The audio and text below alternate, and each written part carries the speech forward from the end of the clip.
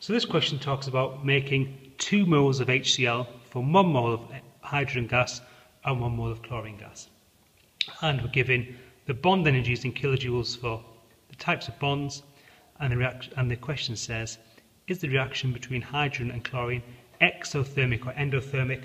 Use the bond energies to explain your answer. So when you're given this type of data, think about what it's asking. So if we draw things out, we have a hydrogen, hydrogen, chlorine, chlorine. Then we have 2 HCl's. And let's work out the energy change of the reaction. So first of all, we need to work out the energy of the bonds broken. So the energy of the bonds broken, what have we got? We've got 1 hydrogen-hydrogen bond. Remember, I put a line through them to remind myself to count them, to show that I've used all of the information in the question.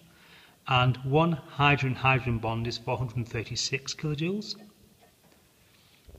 We then have on the left-hand side, remember things on the left-hand side, is the bonds we need to break. We have a chlorine-chlorine bond. Put a line through that to remind myself to count it, and that's plus 242. If we add those two things together, you get 678 kilojoules. We then need to think about the bonds that are made. And remember, the bonds that are made are the ones that are on the right-hand side of the equation. They're the products. So every molecule of HCl has 1 hydrogen-chlorine bond, which I've shown using the dash like that.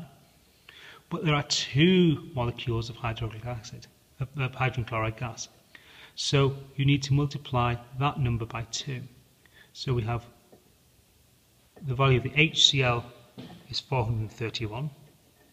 But there are 2 molecules, so you say 2 times 431 is 862 kilojoules.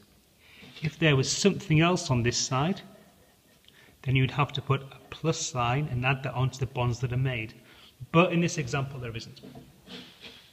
So then work out the energy change of the reaction.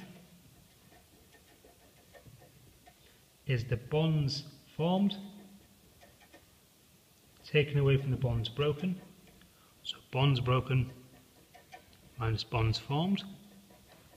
Remember, the way to remember that is BF, best friend.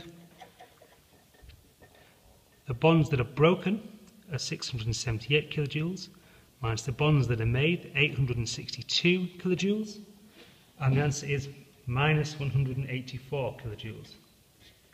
So going back to what's the question asking, is the reaction between hydrogen and chlorine exothermic or endothermic? Use the bond energies to explain your answer. Well, if we look, we've got a value for it, 184 kilojoules, but we can tell if it's exo or endo because there's a negative sign. And because there's a negative sign, that means the system, the reaction, gives out heat, therefore it's an exothermic reaction. If the sign were positive, it would mean the reaction's endothermic.